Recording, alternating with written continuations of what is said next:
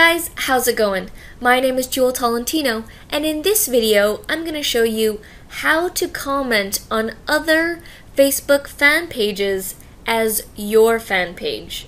So not as you, as a profile, as a person, but as a fan page, and those two are totally different things. One of the cool things about doing this is this actually gets you exposure to other people who are on that fan page, and I'll show you what I mean. Alright, so right now I'm on my personal Facebook fan page. It's at facebook.com/JewelJoy Tolentino, and feel free to add me, follow me, say hello, say you watched one of my videos. Yeah, I really enjoy receiving those messages. Alright, so when you want to act as your fan page on Facebook, you basically go to the top here, to this little downwards arrow, and you click, and you see I got a bunch of fan pages that I can act as. Let's pretend like I'm going to act as my dropshipping profits formula. And that's just one of the fan pages I have because we also do selling on eBay and Amazon. Alright, so right now I'm dropshipping profits formula, the fan page on Facebook. I'm not Jewel Tolentino right now, and you'll know that because here is who you are acting as on Facebook. So let's say I want to go comment on another page to get exposure. So let's say I'm gonna just use Arit as an example, or our fan page as an example. So let's go to our fan page, and I'm still dropshipping profits formula, and let's say there's this post right here about Valentine's Day. Let's make a comment as dropshipping profits formula, and then so I'll say something, not all, but dropshipping profits formula will say something like Happy Valentine's Day. Boom. Right?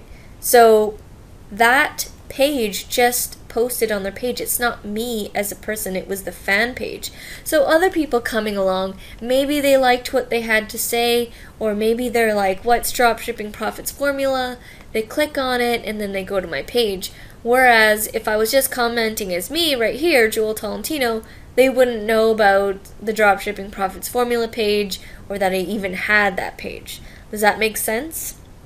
I hope it does, because you can really utilize this strategy to go on other fan pages where you can grab fans. So let's say you're a singer and maybe you sound like Beyonce or something, and then you go to her fan page and you comment on some of her posts, maybe saying, hey guys, I did this cover of one of her songs, and you're acting as your fan page.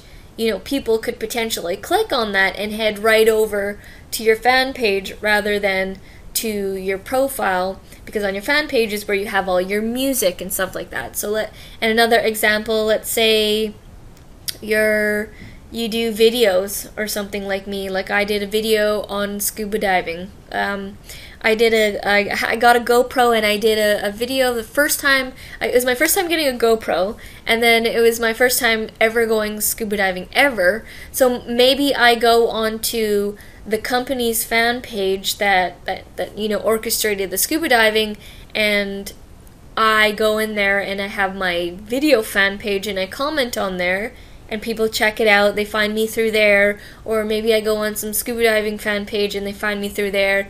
So I hope you guys are getting sort of the connections and the spider web that you can do with this strategy.